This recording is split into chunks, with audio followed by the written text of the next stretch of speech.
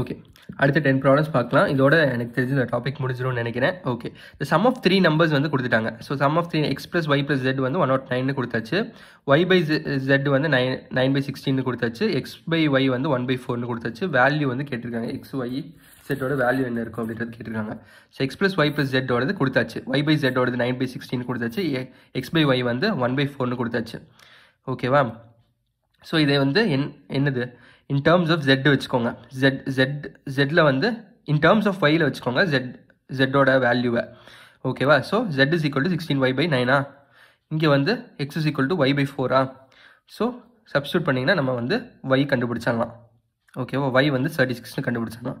இப்போ அதை வச்சு நமக்கு என்னது, அதை வச்சு நம்மளால் வந்து எக்ஸ் வேல்யூ என்னன்றதை கண்டுபிடிக்க முடியும். X is equal to y/4 so y கண்டுபிடிச்சாச்சு. 36/4 வந்து எக்ஸ் இஸ் ஈக்குவல் டு 9 வந்துருமா? அடுத்து ஜெட் வேல்யூ கண்டுபிடிச்சிடலாமா அதை வச்சு?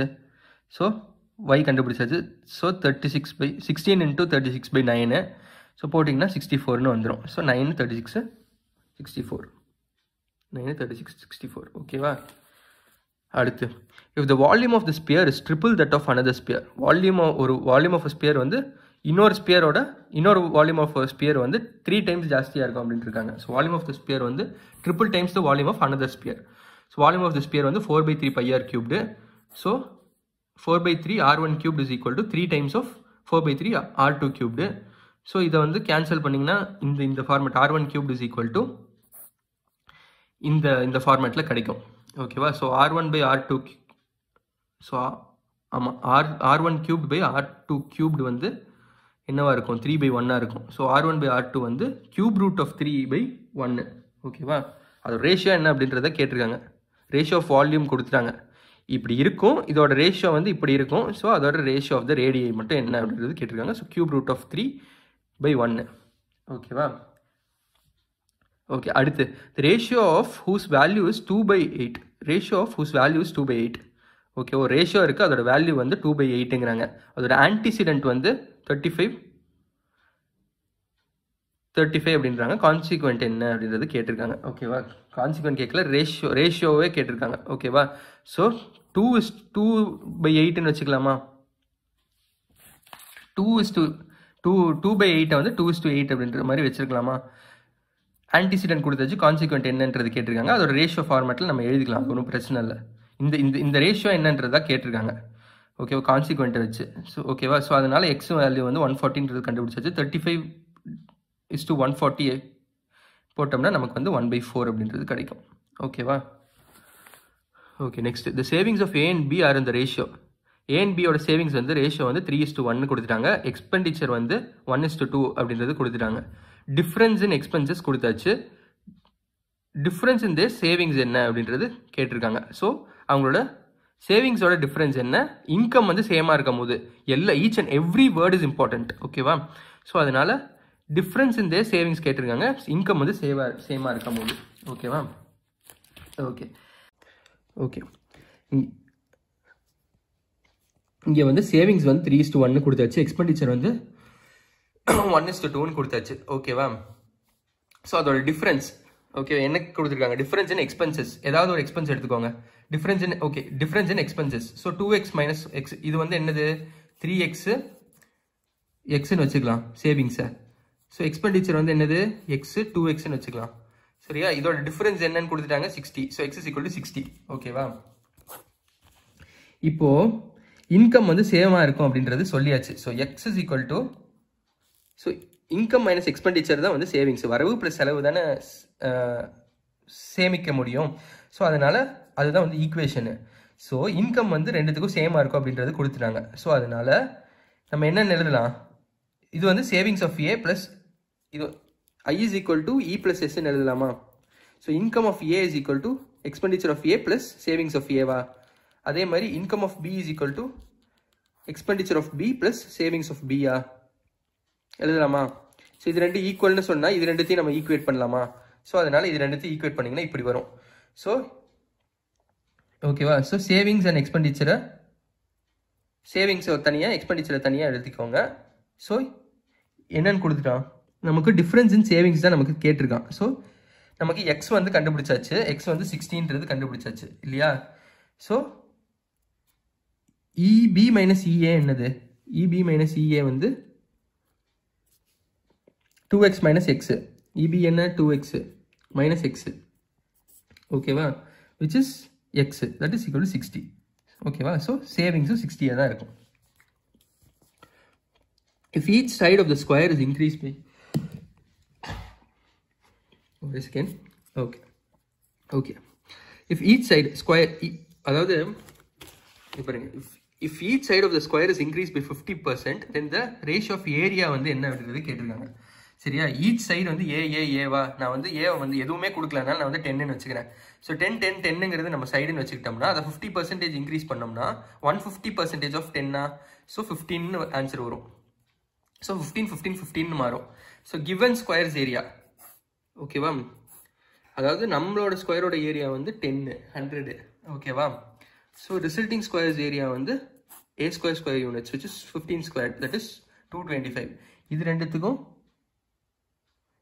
Ratio, so which is 225:100, that is 45:20, so 9:4ங்கிறது கிடைக்கும்.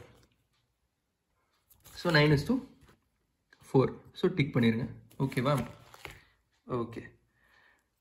ஸோ இதுதான் கிவன் ஸ்கொயருக்கும் ரிசல்ட்டிங் ஸ்கொயருக்கும் இருக்கிற ரேஷியோ. ஓகேவா? ஆனால் இங்கே கொஸ்டினில் கேட்டிருக்கிற ரிசல்ட்டிங் ஸ்கொயருக்கும் கிவன் ஸ்கொயருக்கும் இருக்கிற ரேஷியோ. ஸோ 225/100 தான் போடணும். ஓகேவா?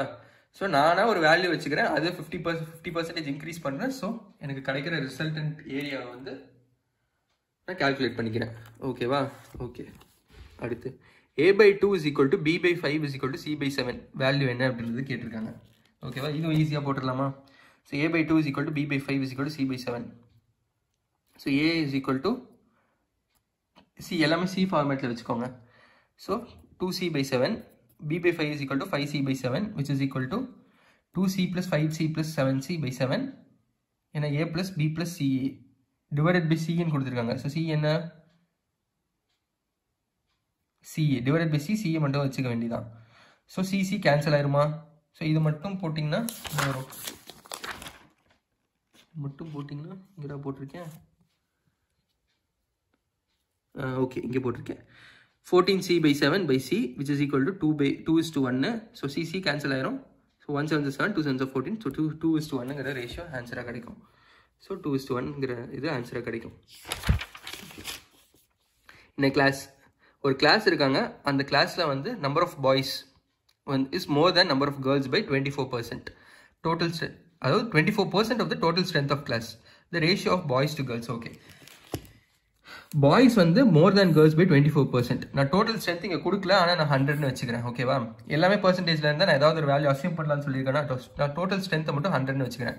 ஸோ பாய்ஸை வந்து நான் எக்ஸ்ன்னு வச்சுக்கிட்டேன்னா கேர்ள்ஸ் வந்து என்னவா இருப்பாங்க? 24% ஆஃப் 100. ஓகேவா? ஸோ 24% ஆஃப் 100ன்னா என்ன? தட் இஸ் 24 இல்லையா? ஸோ கேர்ள்ஸ் வந்து மோர் தென் பாய்ஸ் பை 24%னா கேர்ள்ஸ் என்னவா இருப்பாங்க? Less than boys by 24. Boys வந்து மோர் தேன் கேர்ள்ஸ் பை 24%னா கேர்ள்ஸ் வந்து லெஸ் தேன் 24 இருப்பாங்களா? So girls is equal to x minus 24. ஓகேவா? அது புரியலனா என்னது? பாய்ஸ் வந்து கேர்ள்ஸை விட 24% ஹையாக இருப்பாங்க. So g plus 24. So g வந்து x minus 24, அதுதான் இங்கே எழுதியிருக்கேன். ஓகேவா? ஓகே. இப்போ வந்து ஈக்குவேஷனில் வந்து என்னது? ஒரு கிளாஸில் வந்து பாய்ஸும் இருப்பாங்க, கேர்ள்ஸும் இருப்பாங்க. ஸோ பாய்ஸ் வந்து எக்ஸ்ன்னு நான் வச்சுக்கிட்டேன், கேர்ள்ஸ் வந்து நமக்கு தெரியும் x minus 24ன்னு. டோட்டல் ஸ்ட்ரென்த் வந்து 100. So x plus 2x, so x plus x 2x. இது வந்து 24 இன்சைட் போயிடுச்சுன்னா 124. So x is equal to 62. So பாய்ஸோட இது 62ன்னு கண்டுபிடிச்சிட்டோம். இங்கே என்ன கேட்டிருக்காங்க? Ratio of boys to girls. First அதுக்கப்புறம் கேர்ள்ஸை கண்டுபிடிங்க. கேர்ள்ஸ் வந்து என்னது? x minus 24. So 62 minus 24 which is 38. So என்ன கேட்டிருக்காங்க? Ratio of boys to girls. Boys என்ன? 62/38 போட்டோம்னா 31/19 கிடைக்கும். ஜஸ்ட் 31:19. ஓகேவா? அடுத்து த மீன் ப்ரொபோர்ஷனல். மீன் ப்ரொபோர்ஷனல்னா என்னது? எக்ஸ்ட்ரீம்ஸ் கொடுக்கல, ஸோ மீன்ஸ் கொடுத்துருக்காங்க. ஸோ x is to 1.62, அப்புறம் அந்த ப்ரொபோர்ஷனாலிட்டி அந்த சிம்பிள், அப்புறம் என்னது? 0.02 is to x. இந்த ஃபார்மேட்டில் வருமா? ஸோ இந்த ஃபார்மேட்டில் எழுதிக்கோங்க. இந்த ஃபார்மேட்டில் எழுதினீங்கனாலே இது சால்வ் பண்ணிடலாம். ஸோ x² இது, ஸோ 0.18ங்கிறது நமக்கு கிடச்சிடும். ஓகேவா? ஸோ இவ்வளோதான் ப்ராப்ளம். அடுத்து 5 men 2 boys are working together. Okay, 5 men 2 boy work பண்றாங்க, together work பண்றாங்க.